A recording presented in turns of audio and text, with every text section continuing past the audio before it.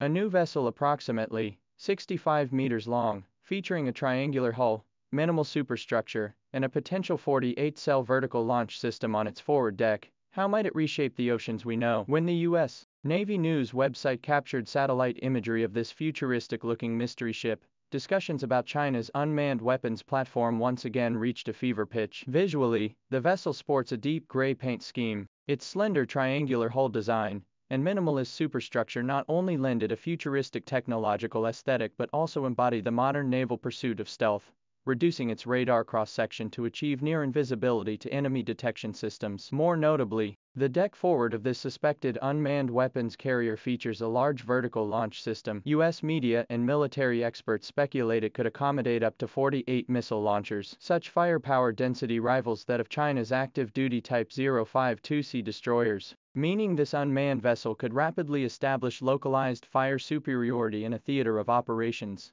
effectively becoming a mobile missile arsenal at sea. The concept of an unmanned weapons carrier actually originated from U.S. military proposals in the 1970s, which were abandoned due to technological and cost constraints at the time. Now, it may be materializing in Chinese shipyards. Its core philosophy is quantity over quality, packing formidable firepower into a smaller displacement vessel to achieve highly effective strikes against adversaries. In the modern naval warfare paradigm emphasizing distributed lethality, unmanned arsenal ships function as floating missile depots, executing high-risk missions in rear or peripheral zones. This approach not only significantly reduces personnel casualties, but also delivers decisive fire support at critical junctures. The emergence of this new vessel type reflects not merely a focus on firepower projection, but also a transformation in command and control methodologies within the information warfare environment. The deployment of unmanned systems enhances operational flexibility, shifting the focus of naval vessels beyond mere battlefield survivability to maximizing utility before facing precision strikes. A closer examination of this new vessel reveals design philosophies akin to the known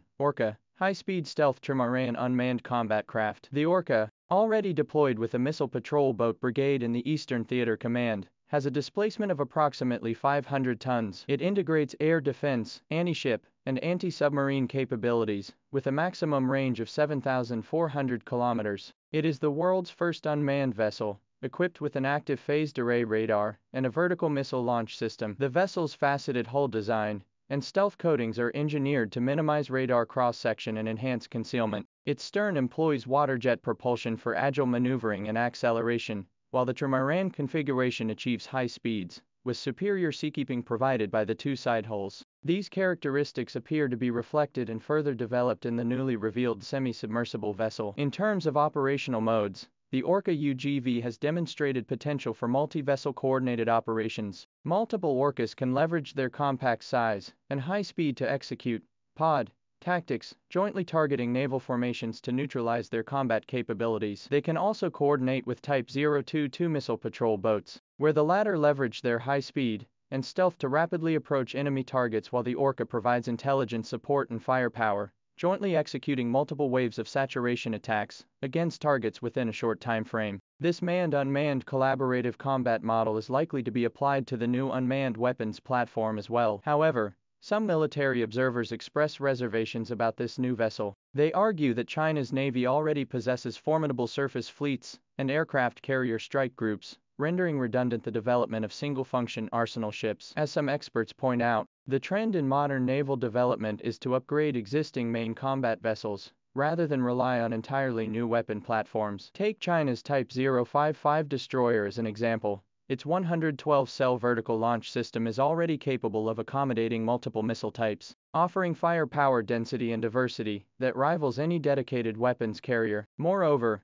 with the transformation of China's maritime strategy, the Navy's mission has shifted from nearshore defense to distant sea rights protection, particularly amid intensifying strategic competition in the Asia-Pacific region. Naval assets must possess the capability to independently execute diverse missions. Against this backdrop, single-purpose weapons platforms are clearly ill-suited to evolving operational environments and risk becoming vulnerabilities within the combat system. At the same time, we must not overlook the risks that arsenal ships may face. Once such a platform concentrating firepower is detected by the enemy, its lack of robust defensive capabilities leaves it virtually defenseless against anti-ship missile attacks. While a single-function design may appear advantageous in certain scenarios, in actual combat it risks becoming a priority target for the enemy, which would undoubtedly compromise the operational capability of the entire battle formation. This concern is echoed in the U.S. Navy's reservations about unmanned vessels, which it deems currently incapable of executing complex missions in challenging environments. While Ukraine's unmanned boats inflicted significant damage on Russia's Black Sea Fleet,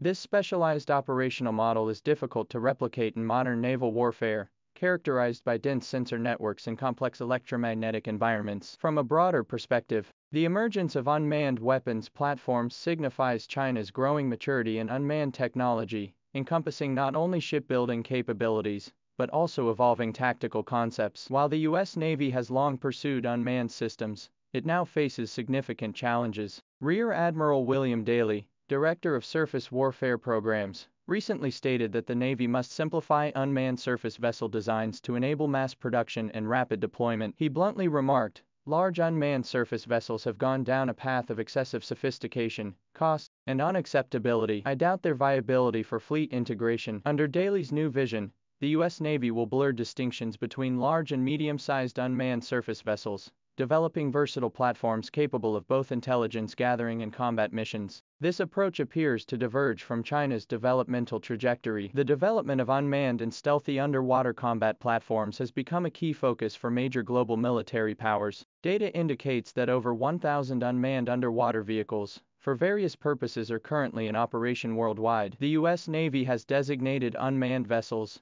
digital networks, and long-range firepower as high-priority development areas. It is advancing projects including medium-sized unmanned surface vessels, the Barracuda Autonomous Underwater Mine Clearing System, the Razorback Medium-Sized Unmanned Submersible, the Snakehead Large Unmanned Submersible, and the Orca Super Large Unmanned Submersible. These unmanned platforms continuously reduce noise, electromagnetic, and infrared emissions through technical measures such as employing large-diameter low-speed propellers, applying acoustic absorption coatings and anti-radar coatings, and increasing diving depths, significantly enhancing their stealth capabilities. Underwater warfare tactics are also evolving toward diversified and swarm-based approaches. Supported by underwater information networks, combat methods widely used in surface and air domains, such as swarm operations, distributed warfare, and manned-unmanned collaboration, are now being adapted for the subsea battlefield. Manned submarines can execute coordinated operations at scale and within integrated systems, shifting from historically isolated tactics.